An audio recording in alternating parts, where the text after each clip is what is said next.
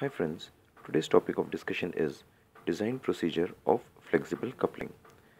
As you can see, what I have done, all the steps I have marked with different colors so that you can remember all the steps and reproduce the same during examination.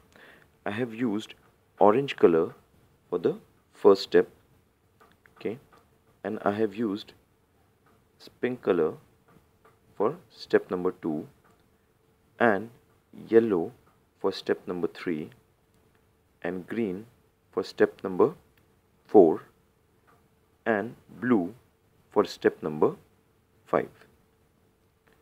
So now this step number 1 is related to the shaft, okay, and step number 2 is related to various dimensions, okay, and then step number 3 is related to the dimension of hub, and step number 4 is related to the design of key, and step number 5 is related to design of flange. So as you can see here, the step number 1, we need to find D. For that we have two formulas. From there we can find D. Okay, so this is step number 1. Step number 2, first thing which we need to find is D1, which is 0.5D divided by root n, and based on D1 we can calculate D2, okay, and we can calculate capital D1. So this was step 2. Here I am mentioning only regarding the dimension. Regarding the stress calculation we will talk about later. Now step number 3 related to hub. So as we already have small d, so now capital D is equal to 2D, and capital L, which is related to hub, will be equal to 1.5D.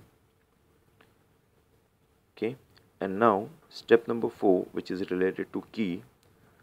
So we can have the length of the key which is greater than this L, okay, and the width is D by 4, and the thickness of the key can be D by 6 if it is rectangular key, and will be equal to D by 4 if it is a square key.